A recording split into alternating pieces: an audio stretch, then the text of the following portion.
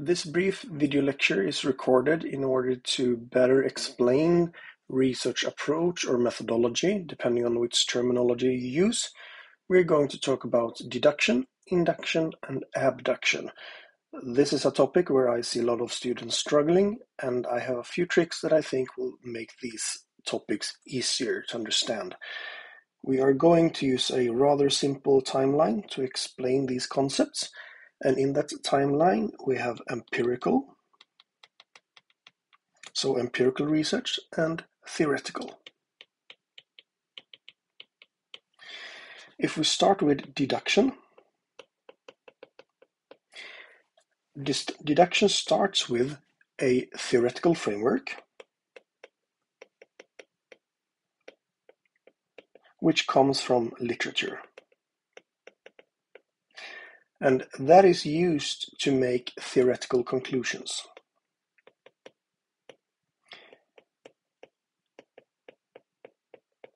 And often that is made in terms of hypotheses or propositions.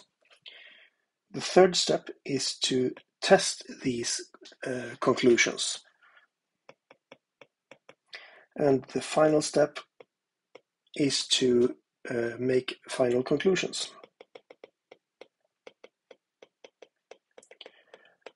And that is basically, are we keeping the hypothesis or proposition, or are we rejecting them?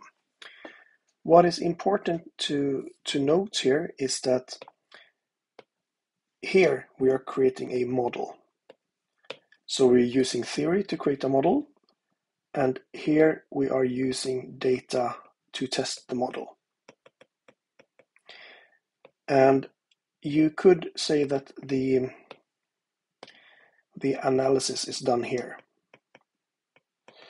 because you need to have the model and you need to collect the data, and then you do your analysis in order to present the final conclusions. If we move on to induction, we have the same timeline, and we have empirical research, and theoretical.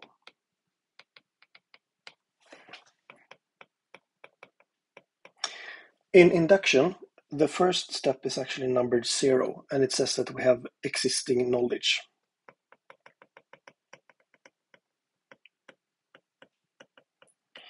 And that is from prior research. What is important to know here is that in induction, it is okay to expand your prior knowledge, it is okay to read books, and what often happens is that you expand your background so the theory will guide you through your data collection. So we have a lots of existing background even in induction, and we might read a lot of papers even in induction. The step number 1 is done real-life observation.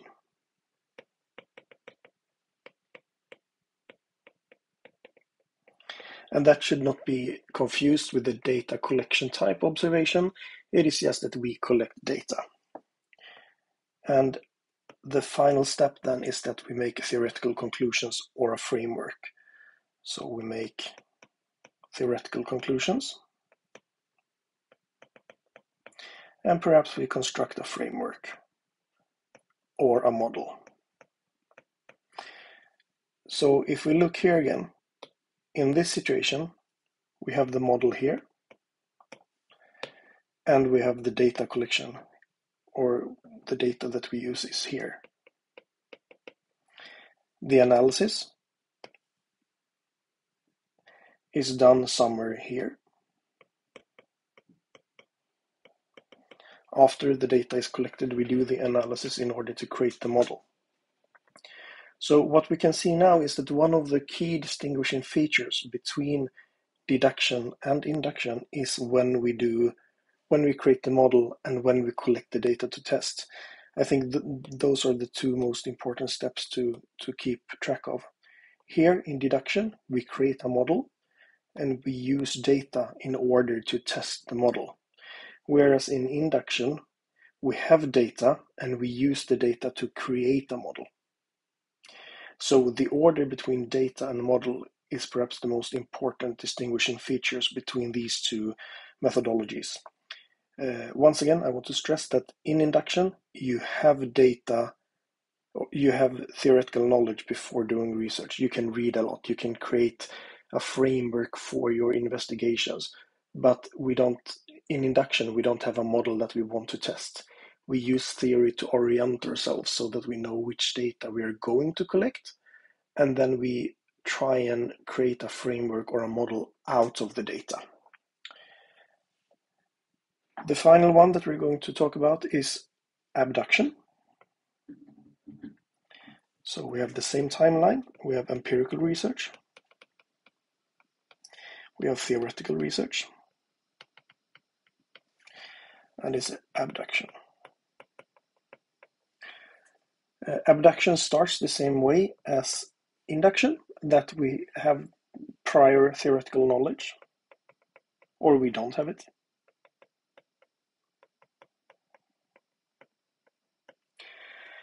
And the first step is denoted as making a deviating observation, or a deviating real-life observation. Once again, it's not to be confused with the data collection type observation. It can be that we observe something in whatever type of data collection. We can observe it in an interview, we can observe it in secondary data, and so on. The second step then is called theory matching.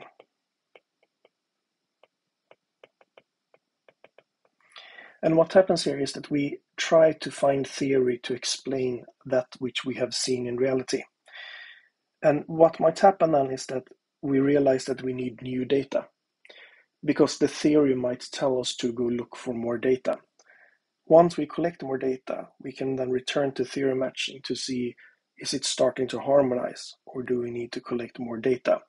And this is an iterative circle that continues until we reach some sort of harmony. And at that point, we have theory suggestion,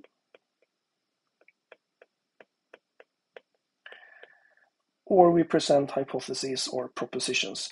So the final part is very similar to induction in that we end up with conclusions or a framework or a model or a hypothesis or propositions. The words used here are not entirely consequent, but those are the words that are presented in the paper I will refer to. So if we look at the key steps again, we know that we have data down here, and we know that we are kind of starting to create the model up here, but then the final model will appear here. So the model kind of appears in this iterative circle. What is also key to note is that we do analysis here. So the biggest difference between induction and is that abduction, we actually do analysis continuously throughout this process of collecting data and creating a model. So once again, if we highlight this, data collection, model creation, and analysis is done concurrently. One way to better understand this central loop is to look at the model upon which it's based. And it is based on a model called systematic combining.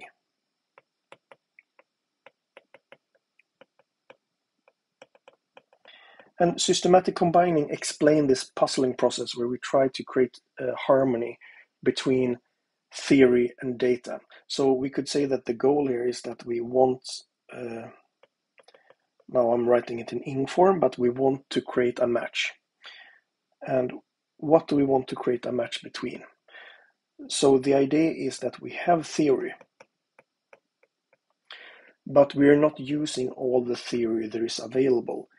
Instead, we are only using a select part of theory, and that part is called framework. Then on the other hand, if we look at the empirical side, then we have the entire empirical world. And that is all the data that is available. And of course, we can't investigate all the available data at one time, so we select some of the data. And in this case, the selected data is called the case.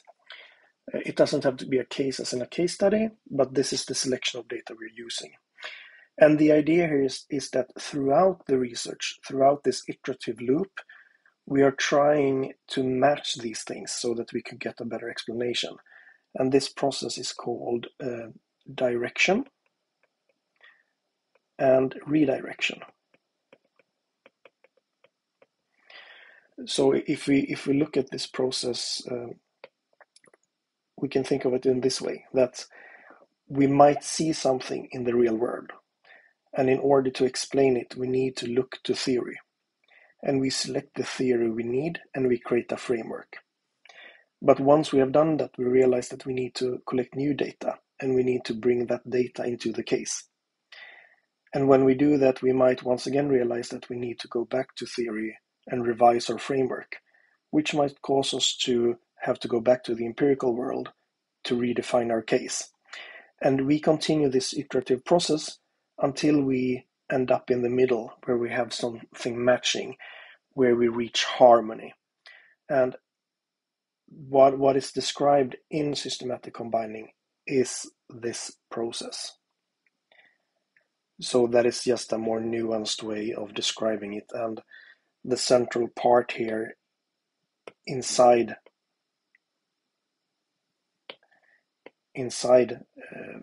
this iterative process, that is the systematic combining.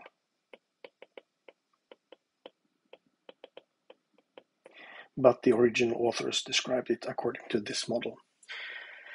So this is a brief overview. The information in this short video is based on Dubba and Gadde, who came up with systematic combining, and the information about deduction, induction, and abduction is from Kovacs and Spence.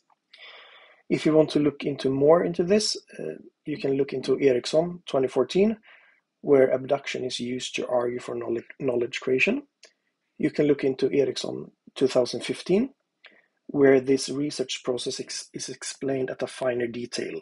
So all the steps are explained with more nuance.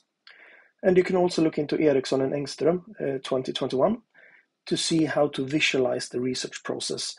And that paper also stresses the importance of understanding crossroads, that is, point in your research where you need to look in a new direction.